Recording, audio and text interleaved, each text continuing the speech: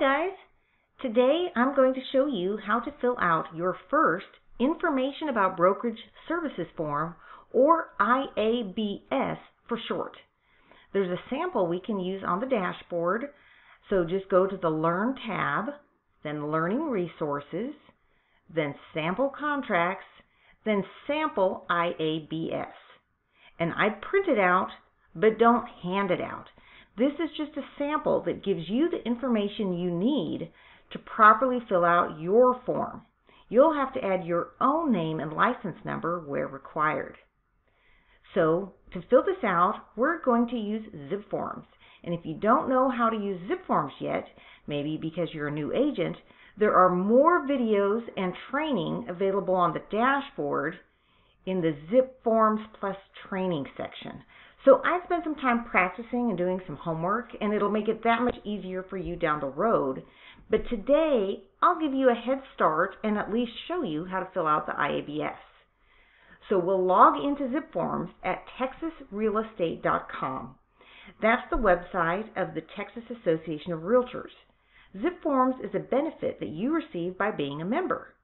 So when you pay all those dues, just realize that ZipForms is part of what you're paying for, so you might as well use it.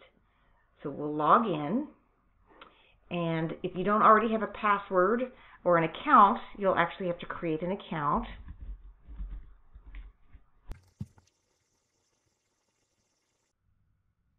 The first time you log in, you'll be taken to the dashboard.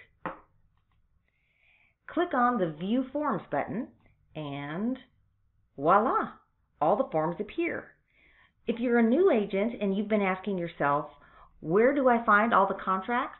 Well, this is it.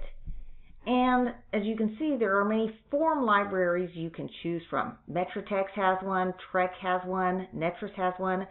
We recommend using the Texas Realtors library, or TXR, and it has all the promulgated forms you'll ever need for pretty much any transaction. So you can search for the IABS a number of ways. You can look by category, and we know it's a notice, and there it is. You can also search by typing in just the name of the form.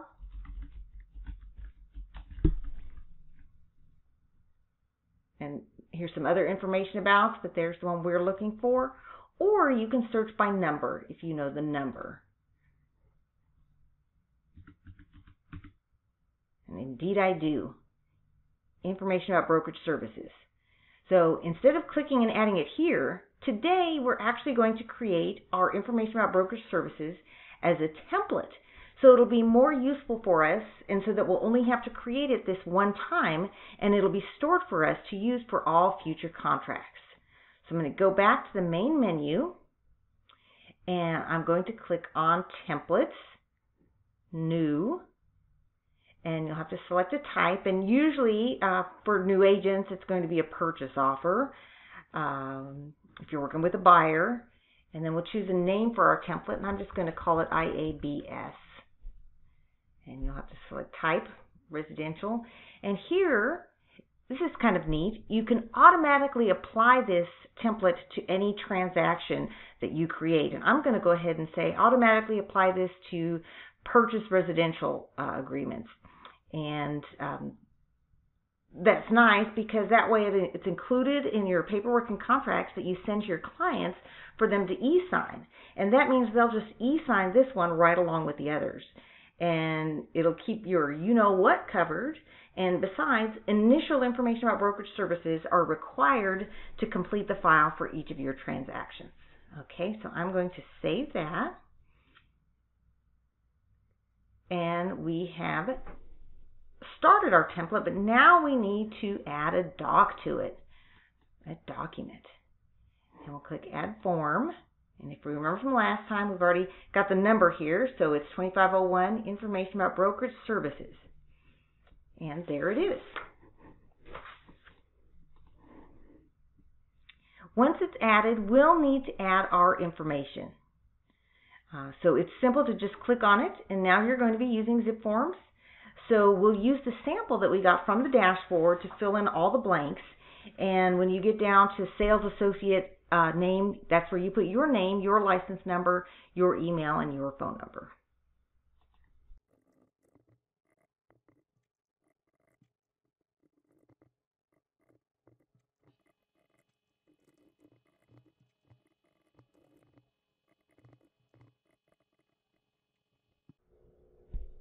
And we'll click Save. And now we have our first template. Okay, but we're not done just yet. This is still just a raw zip form. Only you can see the filled out blanks.